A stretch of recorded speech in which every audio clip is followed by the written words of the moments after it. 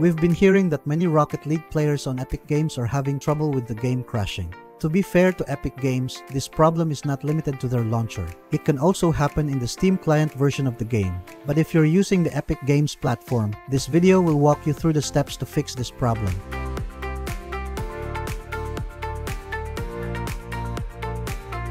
By the way, please like and share our videos to help those who might have the same issues so that we can help them too. Once you're done, then let's begin.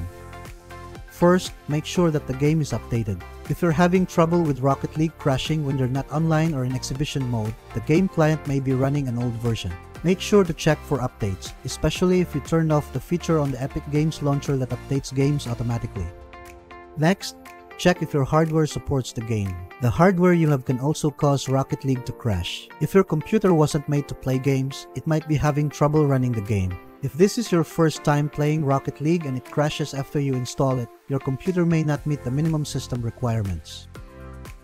Next, install the most recent graphics drivers. If you haven't already, now is the time to look for the most recent graphics drivers. Your Windows OS may be having trouble talking to the graphics card so that games can be rendered. Follow these steps to check for your graphics drivers on your own. Right-click the Start button located at the bottom left of the screen. Select Device Manager. You can also access Device Manager by accessing the control panel. Select Display Adapters. Then right-click the adapter found under the Display Adapters category. Select Update Driver. Wait for a few minutes to complete the process. Once completed, the performance when you play the games on your Windows PC should also improve.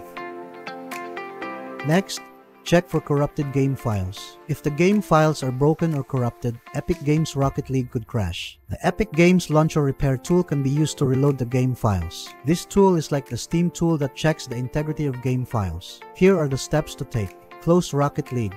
Open Epic Game Launcher. Select Library on the upper left. Below the game tile, click on the three dots. Select Verify. Wait for the process to finish. Launch Rocket League and check if it still continues to crash. Next, delete and reinstall Rocket League. If none of the things in this guide have worked so far, you might need to do something drastic to download and install Rocket League. People have fixed serious bugs in this game by reinstalling it, so hopefully it will work on your computer as well. That's it. If you think that this video is helpful, we would appreciate it.